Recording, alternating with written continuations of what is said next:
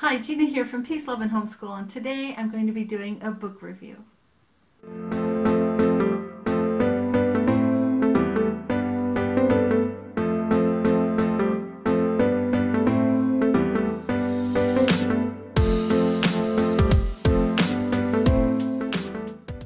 Today's video is a collab with Ingrid over at Mommy and Mia Homeschool Chronicles and April from The Simple Rugged Path. And there are several other collaborators joining in as well. And I will leave the links to Ingrid and April's channels below, and I will also include the link to the playlist of everyone who is participating in this collab. Now, the rules for this collab is to do a family-friendly book. I didn't realize that until after I read the book and was going to do this collab. So the book I picked was House by Frank Peretti and Ted Dekker. It is in the horror genre, I believe. To me, it's more like spiritual warfare, spiritual kind of section, more than horror. But this book did, well, let's just jump right in. This book is about a couple whose marriage is on the rocks and they are headed towards a counseling session. They come across I can't remember, a police officer's car, I think it's a sheriff's car, some kind of law officer's car. And the guy gives them, he gives them a shortcut to take. Well, they take this shortcut, which happens to be this old road where they get flat tire and they end up having to get help. They walk back to the last place they saw, which happens to be like a bed and breakfast type place. And once they get in there, things are just not right. They also find another couple in there as well, and they eventually find a family that is there. Really creepy family. The book is pretty creepy. Basically, once they're in the house, they find themselves in a deadly game. There's a killer who has a set of rules, will not let them out of the house until the game is played. Game ends at dawn. These people end up in the basement downstairs where just weird things happen, and they also find that things that have happened in their past come up. The people in this book find themselves battling evil all night long, and what's happening is they're trying to get, it seems to me that whoever they're battling is trying to get them to turn on each other. It's a book about sin and shame, and basically, if you're a Christian, you'll get the meaning behind everything that's going on. All the horror, the sin, the shame, and everything. A lot of the reviews I read were very negative on this, and I think it's because these people are not looking looking at this story through spiritual eyes. I'll have to tell you, this was not my favorite book. The reason I read this book is because my 13-year-old son at the time, he's now 14, wanted to get, he was interested in horror. I didn't understand why, because we don't normally watch that kind of stuff. He has a friend who lives down the street who is into, Halloween and all, that kind of stuff, and scaring, and his family took him. I didn't know this was going to happen, but his family took him to this place where they had the kids out there walking around in a creepy area, and then they had these guys with chainsaws come out and scare them. So things like that. I don't know, he's just been interested in this, and I think it's coming from that family down the street.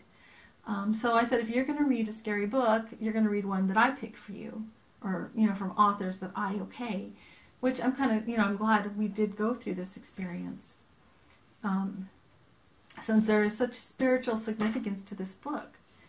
And it made him really think, and it opened up a dialogue between us over all the stuff that had happened, and he was getting it, and that was really a neat part to see, that he was really getting everything in the book. The thing I don't like about the book is I feel like it's too graphic in certain areas. One of the characters is very lustful, and that part was just too much, I think, for a 13-year-old. He didn't feel like it really affected him. Maybe it went over his head, I don't know, but he didn't really feel like it affected him too much.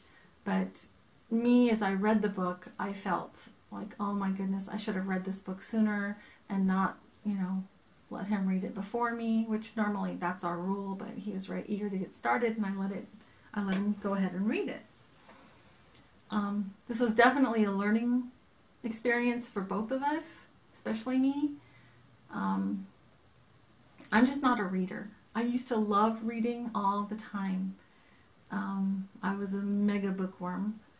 And then something called the internet was invented, and I started reading short articles all the time instead of books.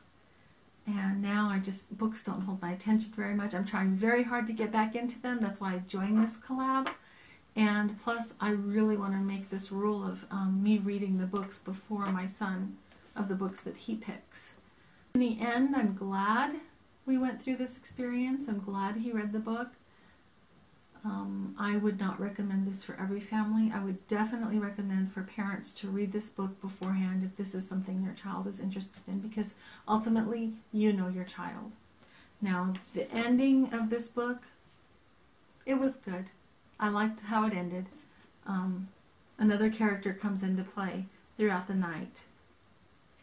Kind of like, I don't want to give it away, so I'm just going to let you know that another character came into play and things ended as well as they could for the type of story it was. I did want to mention that this book did seem kind of laggy in some areas. It just seemed like certain things just went on, and I had trouble getting through those laggy times. Out of 5 stars, I'd probably give this book about a 3. It's just not my favorite book I've ever read. I must say, I'm a huge Frank Peretti fan. I love This Present Darkness and Piercing the Darkness that he wrote. Very good books on spiritual warfare. I felt like those books opened my eyes and made me see everyday life through the eyes of what was going on around us that we don't normally see. And that's kind of what was happening here as well, but this was too graphic and a little bit more scary. I hope this review has been a help to you. I've never reviewed books before. This is kind of new for me, and I feel, since I didn't read this book this month, I read it a few months back, and that's the last book I've read. I'm reading some other books right now on audio, some audio books, but I haven't finished them yet, so I didn't want to review them yet. But this was the last book I read, so I feel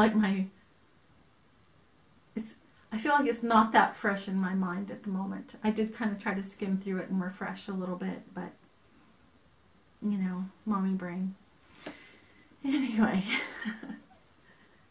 I do feel it was an important topic to bring up. To definitely know what your children are reading. Read the books beforehand, especially if they're books that they pick out instead of the books that you're picking out for them that you know are safe. And like I said, you know your child. You know what they can handle. Above all, pray about it. Pray about whatever books you want to allow them to read. So if you wouldn't mind, please hit that thumbs up button down below. It would really help us to get to know other homeschoolers. Thanks so much for watching, and I'll see you next time. Peace out! If you missed my last video, no worries. You can check it out right here. And don't forget to subscribe to our channel right here.